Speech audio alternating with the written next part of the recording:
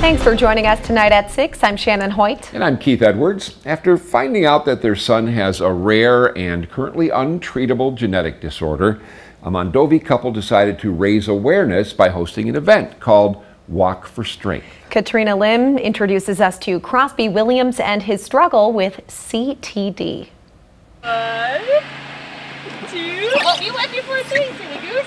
3-year-old Crosby Williams is a sweet, happy little boy who lives with his mom, dad, little brother, and dog in Mondovi. He loves to dance, move around. He's always on the go, very active, and he loves people.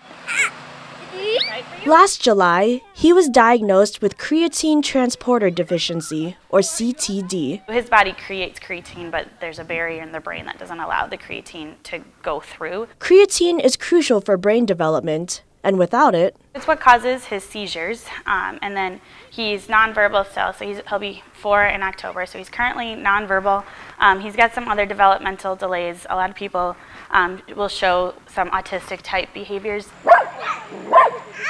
Kayla and Sydney love their little guy, but his CTD does add extra stress to their day-to-day routine. He can't communicate with us, so he gets maybe frustrated if we can't figure out what he wants. So we for the most part as parents can figure him out, but it's, everybody, we don't just live in our house. Like at home things are easy, but when we go out in public or when he goes to school and as he gets older, things are just going to be a challenge. And as parents, you don't want your child to struggle. You want to do whatever you can for your kids to help them strive to succeed. Because of his struggles, Crosby's parents are hosting a Walk for Strength event to raise money for the Association of Creatine Deficiencies, an international nonprofit dedicated to funding medical research for treatments and cures to the 3 cerebral creatine deficiency syndromes, including CTD. Ready? 1, 2, 3!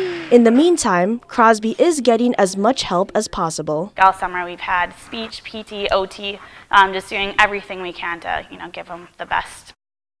That was Katrina Lim reporting. Check-in for Walk for Strength starts this Saturday morning at 9:30, and the event starts at 10 at Lindsay Field in Mondovi. Similar walks are happening around the world at the same time.